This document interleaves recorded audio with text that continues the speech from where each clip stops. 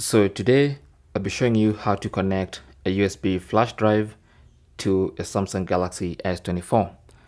Now I'm using the S24 Ultra, but this works on all the Galaxy S24s.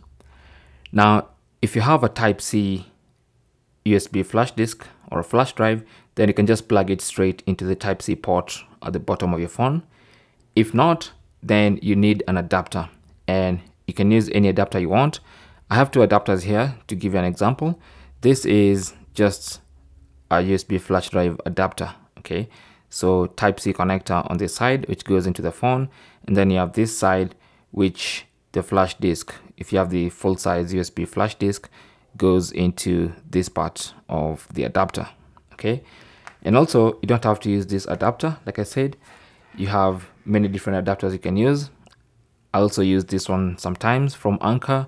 It has a Type-C connector on one side, and then it has USB ports on this other side, so I can connect using either adapter.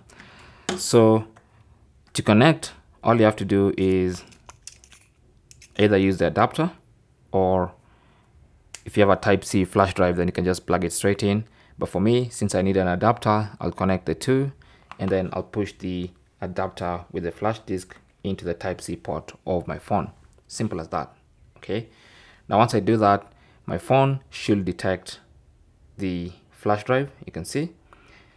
And then you want to go to My Files, so just go to the Samsung folder, find My Files, tap on that, and then go to USB storage, and you gain access to your flash drive. That's where all the files will be, all the folders.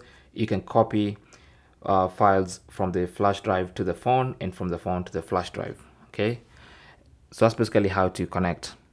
Thanks for watching. Comments and questions down below, and good luck.